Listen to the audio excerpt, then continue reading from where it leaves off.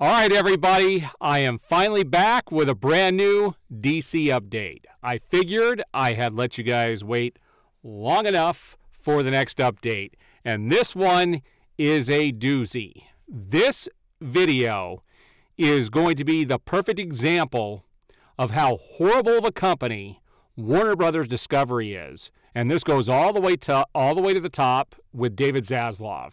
I am now convinced he is the worst thing that has ever happened to Warner Brothers. And the stuff that this company is doing, not only to the fans of their franchises, but just the average person online, is absolutely disgusting. So we do have some stuff to look at today. And again, the stuff I'm about to show you is not stuff I made up. This is real, and it is going on, and it has been confirmed by many different outlets over the last couple of days. So we have some ground to cover in this video. So let's get started. All right, so the first photo I have to show you here is Richard Mall. Now, he was part of the Bat family, and he was a big part of Batman the Animated Series. He played Harvey Dent, Two-Face, in Batman the Animated Series, but he is most well known for playing Bull on Night Court. He actually just recently passed away. So we lost another member of the Bat family, and I figured it was definitely worthy of remembering him in this video. So this is the first photo I have to show you. All right, now we've also got Henry Cavill. He is moving on from Warner Brothers, and he is thriving. And in fact, they are moving forward with a Highlander reboot. So I figured I'd keep you updated on some of the DC EU stars that are now being cast in different roles, and so he is going to be Highlander in the new Highlander reboot that is coming soon. Now, this is something I found to be entertaining. Spider-Man is now the only true Arkham successor, and I would agree to that. I still like the Arkham series more. I just started the second Spider-Man game. I really enjoyed the first one. It was a very long, involved game, but I did finish it. And I just picked up Miles Morales since the new one came out. I'm always about one game behind, just so I don't have to pay the overinflated prices when they first come out. So I like to get them when they're on sale.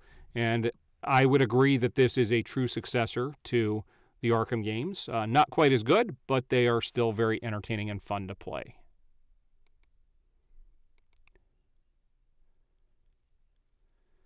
Now, this is something that goes back a ways, and I just find this to be entertaining between actors. And this right here shows you the infighting at Warner Brothers. I keep talking about the civil war between Warner Brothers, you know, the civil war that's happening inside. And this is a great example of that. And this was posted back on March 22nd of this year. But it says, Zachary Levi came out and was making comments about his movie Shazam 2 not doing well because Dwayne Johnson didn't agree to be in the film. And he came out and said, Dwayne Johnson said this, "Don't blame me because your movie flopped. Just admit that it's bad. Mr. Zachary Levi, Black Adam vs. Shazam might not happen on screen, but it can happen off screen. Let's sort it out like men. Stop posting on social media like a kid. Choose a venue. I will be there. James Gunn can be your referee." Now, I don't know. This could be satire for all I know, but I found this to be entertaining nonetheless, and this is something I did not catch back in March when Shazam 2 actually was released. All right, and this is something that came across here just over the last couple of days that I found to be interesting, and I hope that this is true. But it says, according to DCEU leaks, Chris Mundy, showrunner of Ozark, which was a phenomenal show, and longtime writer and producer for Criminal Minds, will be the showrunner for Lanterns in the new DCU. According to, yep. So, if this is true, this is one of the only, I think there's only a couple of projects that I'm really excited for. And this one is by far the only one that I'm interested in because we didn't get any type of Green Lanterns in the DCU because Warner Brothers had locked basically this property away, which was a shame. But with this guy in charge, I'm telling you, Ozark was a phenomenal show. If you haven't seen that on Netflix, I highly recommend it. But the show would be in good hands. This will be a true indication if James Gunn is serious about letting the filmmakers have their style shown on screen. But we'll see if we ever get to this point, because I do believe Warner Brothers is going to be sold, and the sooner the better. So this is also pretty cool, and I've talked about this in the past, but it says Constantine 2 is still in development and will be rated R. So this is coming from Francis Lawrence, and he also says that the movie will obviously acknowledge that time has passed since the original, which is cool. So it's really neat that they're bringing this character back, and it would be cool if they could tie this into the DCU somehow, but that's just wishful thinking. This will probably be an Elseworlds story. But it would have been very much in line with the tone of the DCEU instead of the DCU. All right, so here's part one of two different things I'm going to talk about in regards to Warner Brothers today. And this is crazy. So P. Diddy, I think he just goes by Diddy now if I'm not mistaken, his version of Heath Ledger's Joker was so good last year, Warner Brothers sent him a cease and desist order. And he actually posted about this on Twitter. So we're going to go look at this, and then we're going to see what he did in response. And then we're going to talk about the biggest story of the day. But this is the first thing that goes to show you how petty Warner Brothers is. So let's head over to Twitter. All right, so here we are on Twitter to look at the first part of Diddy's story. He is known as Love at Diddy on Twitter if you want to follow him. And you can go check these out yourself. The second one I can't play the audio on because I will get dinged by Warner Brothers, which, again, is ridiculous. But let's take a look at what he said here.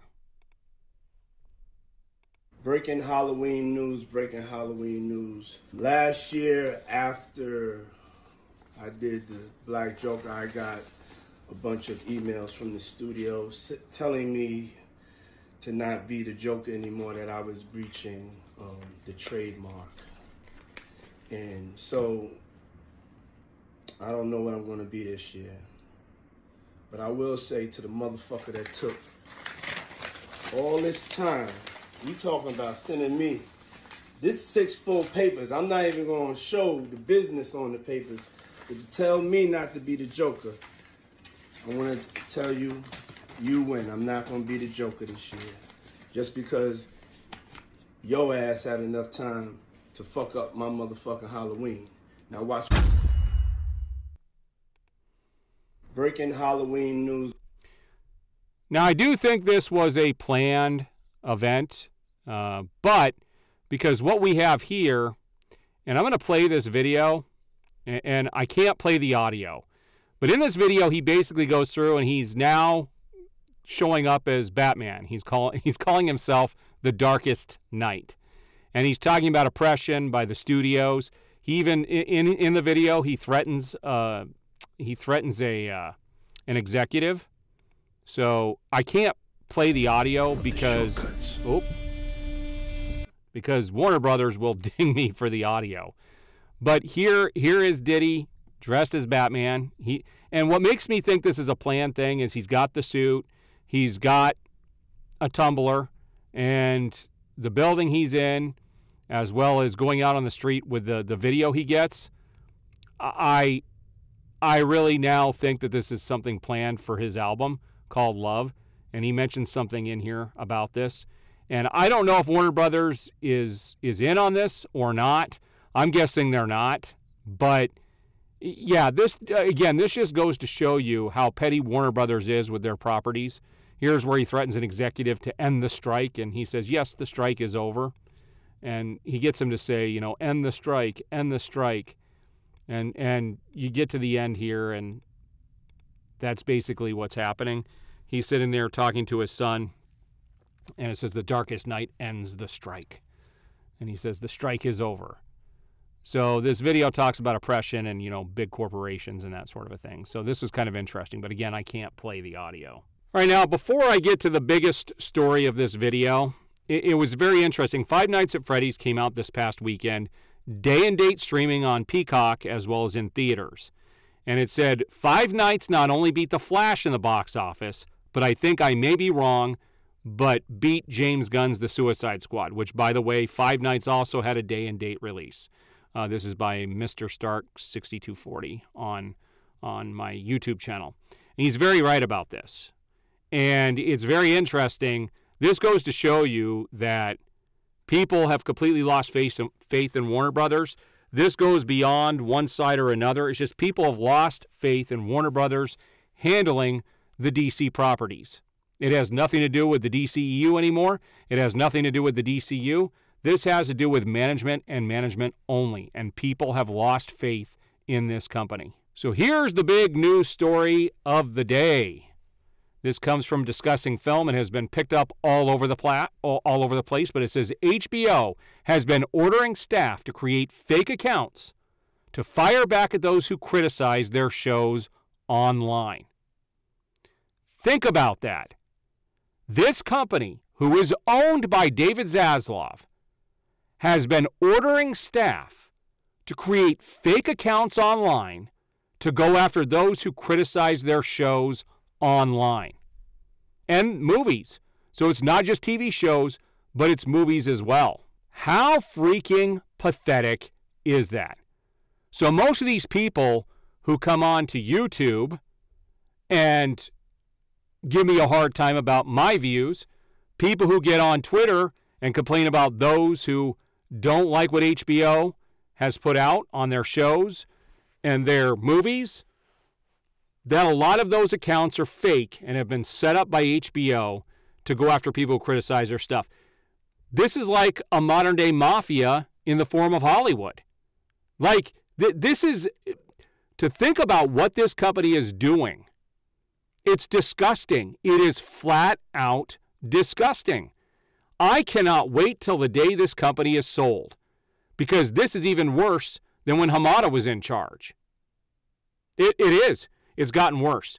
So I am hoping that this company gets sold and that we'll get somebody who actually cares in charge, because these people don't care. All right, there's my update for the day. If you haven't already, like the video, subscribe, hit that notification bell, and you will be notified as I have new videos go up. We'll see you on the next video.